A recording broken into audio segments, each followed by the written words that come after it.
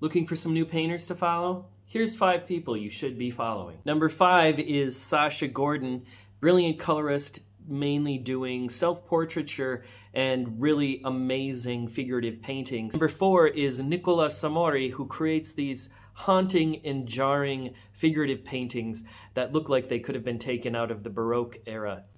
Number 3, we have Danica Lundy, who creates these complex compositions of undulating and twisting figures.